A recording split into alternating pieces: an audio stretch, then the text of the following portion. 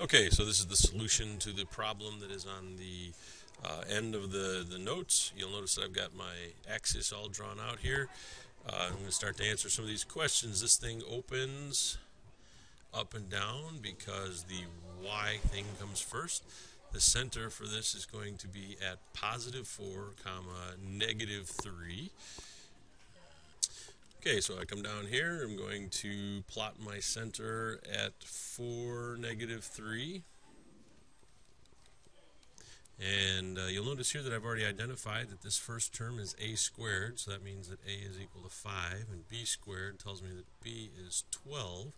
Now, since the 5 is underneath the y coordinate, or the y part of this, that tells me I'm going to count up 5 units, so that will put me right about here for one of my vertexes. That will be 4, +2, and I'm going to count 5 units down this direction, so that would put me at 4, -8 for another vertex. And since b is 12 and it's under the x part of this, I got to count 12 units to the right, so that's going to put me out here at 16 for another vertex at 16, -3, and the other one is going to be over here at -8, -3, the other vertex. And that gives me enough to start sketching out my rectangle, which is going to go through that vertex, through this vertex, all the way across, etc. So I get this vertex, the rectangle drawn in. Now I'm going to put in the asymptotes, which are going to go through the center and through these corner points. And again, we don't have to have these drawn perfectly, but they do need to be drawn tolerably well, especially since I've got graph paper here. All right. Next thing I got to do is find out what the focus point is, and since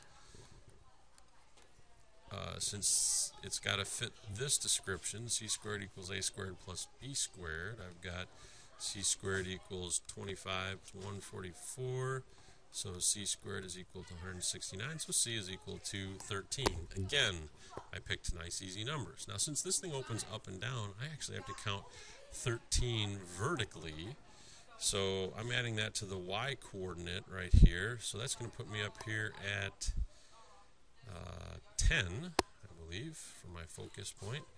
It's going to be 4, 10. And then in the other direction, it's going to be 4,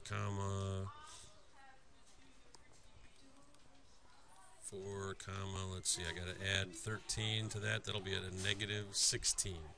So those are my focus points. Okay, now my quick sketch for this is going to come from that vertex, sweep along next to the horizontal asymptote, or the diagonal asymptotes, and go like so. Okay, so I've got my focus points. They're labeled. The only thing I need to do still is to find the,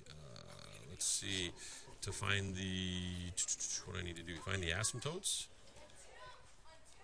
equation, and I need to find the lattice rectum as well. So for the asymptotes, I'm going to fill in my point slope formula. Okay, so I've got y minus my center, which was at -3, and x minus 4, and the slope is right here. So I'm counting up, and I went up, I went up 5, and I went to the right 12. So there's my equation, my asymptote. Next up is the LR, which is 2b squared over a. So in this case, b squared was 144. Well, that's a big number.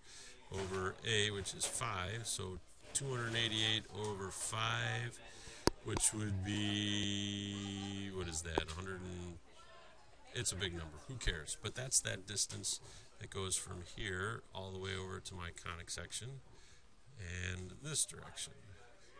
Okay, so that's my LR, which has a length of 288 over 5. Hope we got all that done.